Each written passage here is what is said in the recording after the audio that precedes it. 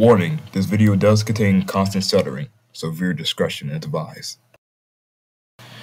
Before the video starts, I just want to say that subtitles are available, so if I misspell or mispronounce a word, make sure you have subtitles on just in case. Also, be sure to follow me on my socials, which will be linked in the description below. Thanks for listening and enjoy this video.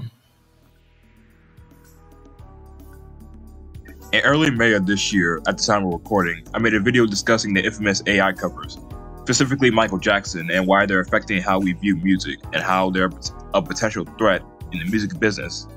Little over a month after the video's upload, I revisited the comment section, and I got plenty of comments about the video, some being questions you would like for me to answer. And in today's video, I will be responding to some of the questions regarding the AI video. Before we begin, hit the subscribe button and ring the bell icon so you won't miss my latest uploads. And be sure to follow me on my socials, which will be linked in the description below. Our first comment comes from LCS Mashups, and they wrote, "I would say some of the covers are kind of good trash. You can't deny the commitment and dedication creators like Kai Makes Music and Motif put into AI songs that unfortunately have been taken down by Sony. I would just say we're going to need to post all the future projects literally in some dark web to prevent the silencing." While I acknowledge Kai, Motif, and a few others' time and effort to make these covers, there is a boundary when it comes to making them.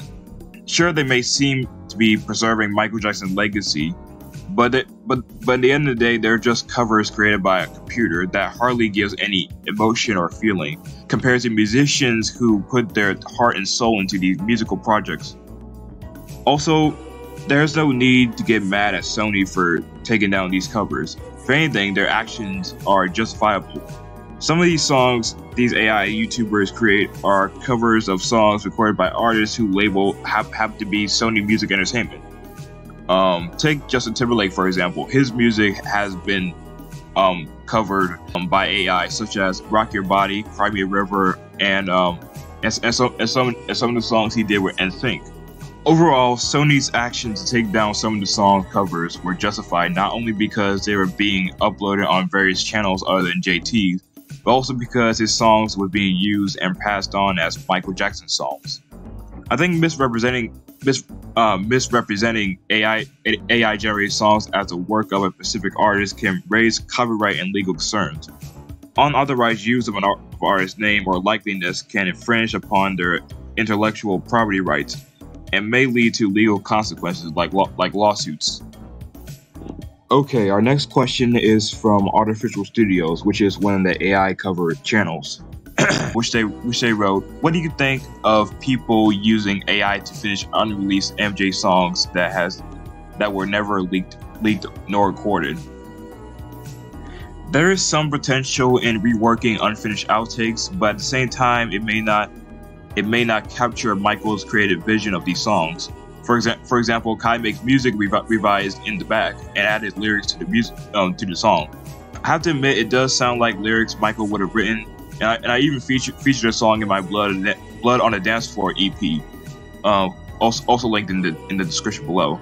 Stay preaching the Bible and you're still sick of a liar, 'cause I'm still addicted with fire. That you mean I'm burning, yeah, I'm burning. Stay preaching the Bible and you're still sick of a liar, 'cause I'm still addicted with fire. That you mean I'm burning, yeah, I'm burning." My only criticism is the Notorious B.I.G. rap verse during the bridge. It felt out of place and too short to fill in the bridge altogether. As I said before, I understand their intentions, but they may not match Michael's vision. I would, however, love to hear an AI generated version of "Get Your Weight Off of Me," as this is Michael's probably Michael's most well-known leak. As I've seen multiple uploads and recreations of this leak. Finally, the following comment is why I wanted to make this video in the first place. So this comment is from Spirit Michael Jackson, and they wrote, "What do you think about Michael Jackson's Blue Men? I'm not a big fan of it, but it's pretty good, I guess. But the dumbest thing people do is make fake songs when they could use that talent to recreate unreleased songs using AI. So please make a video about it. What is your reaction to Michael Jackson's Blue Man? For those who don't know, in April of 2023, Kai Makes Music released an AI-generated Michael Jackson song called Blue Man, which based on the lyrics discusses some dark themes such as police brutality and prejudice, similar to some of Michael's music from the mid-90s.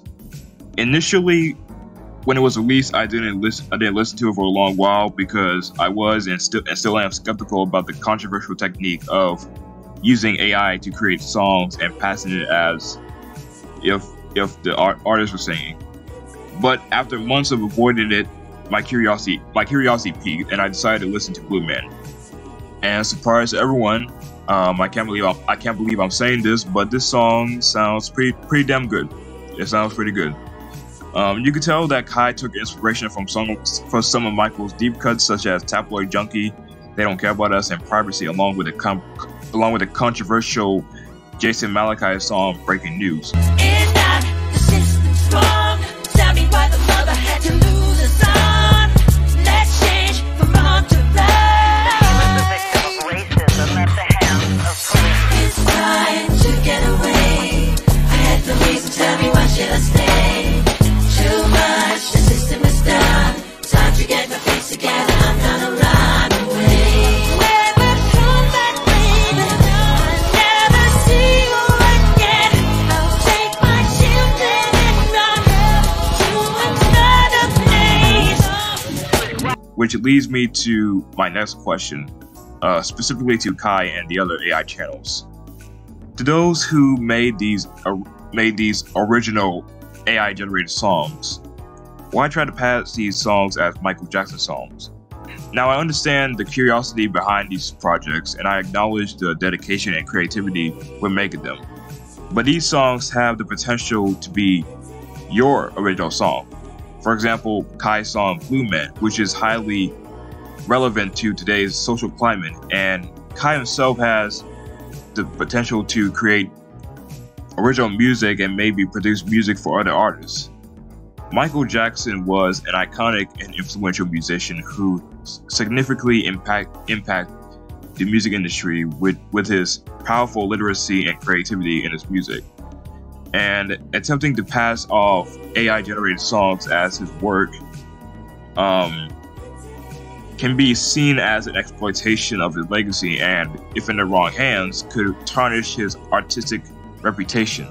Take artists like Drake and Kanye West, for example, who months ago were in the middle of a controversy when someone allegedly leaked unreleased songs recorded by these artists, and hundreds of thousands of fans believed this was an official leak, when in reality these were entirely AI-generated songs, and the people responsible were making a profit of these so-called original songs. Our last comment comes from Michael Free. I'm sorry if I mispronounced your name, but they made some valid points about the AI covers that I couldn't say better myself. They said, quote, "I think creators should have more free hand with content without getting criticized for using non-MJ vocals. The Michael album controversy is behind us, and now with AI technology, it is possible to produce a good result if you know what you are doing and put in the work with MJ in mind. I'm curious to know if AI artists are protected by copywriting laws. Perhaps someone can shed some light on it." The problem is that several creators will use AI to pass it off as legit Michael Jackson songs.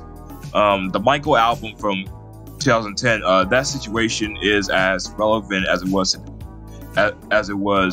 10 years ago, because they use someone to sing Michael's vocals and pass it on as Michael. It is indeed an ongoing issue, as some individuals may attempt to deceive fans by presenting AI-generated or impersonated vocals as authentic. Michael Free then continues, "As fans, credibility and authenticity are essential to us, especially since our idol was subjected to many false claims concerning his persona during his lifetime, and later in death, with trying to pass on songs using a voice impersonator. but I tend to stick to the basics and enjoy any creation on an artistic level, and not let background noises interrupt. I can only do that because I am safe in understanding and comprehending MJ's original art and his contribution. I'm in no way in favor of exploiting MJ or breaking the law, but it is unfair you have to take some songs off the Future album. I'm sure you put a lot of thought and effort into it and shouldn't have had to remove it and to confirm with mob mentality and specific cultural values which kill inspiration and ingenuity. The harassment of MJ-inspired creators is as old as the beginning of YouTube, and I am really surprised that this is still happening. Yes, Michael Jackson was done wrong for money on the Michael album by some of his closest circle and record company, but they did try to put out something fans can relate to, and in a way, is an indicator of the future of Michael's legacy. While it's true that some individuals within MJ's inner circle and record company were involved in questionable actions related to the Michael album, their intentions may have been to release music that fans could relate to and preserve the essence of MJ's legacy. However, the controversy surrounding the album serves as a reminder of the importance of upholding authentic standards and respecting the wishes of the artists and along with the fans. When I uploaded the original Future album, I was upset due to the backlash I was getting. But it's been 5 years since its initial release, and I now have an open mindset on the Casio tracks and other impersonated songs. As a result, I've learned from my mistake and recreated the Future album, which is also linked in the description below. Also, thank you all for your love and support of the album. Before I end this video, I want to add additional thoughts regarding these AI covers.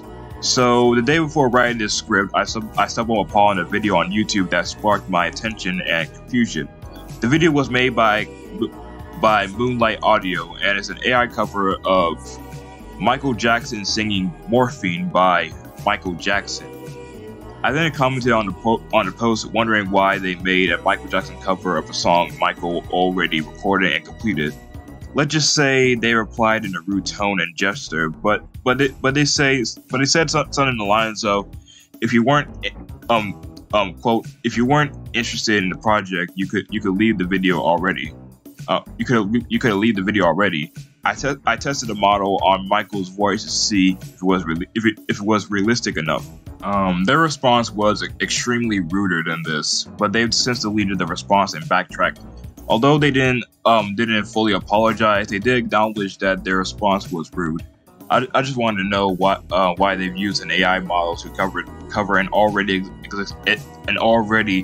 existing song that was recorded and released by Michael.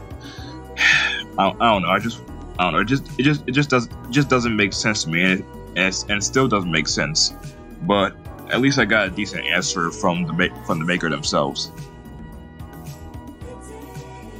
But I would love to know your thoughts on these AI covers, and I hope I was able to give a solid answer to your questions. A quick shout out to Kai Makes Music, Motif, and Artificial Studios. Although I disagree with using AI, I can acknowledge their dedication to perfecting the Michael Jackson model. And thank you all who has left comments and suggestions on my channel. They really help improve the channel a lot. And make sure you leave a like and subscribe if you're new. Thank you so much for watching, and I will see you all in the next one.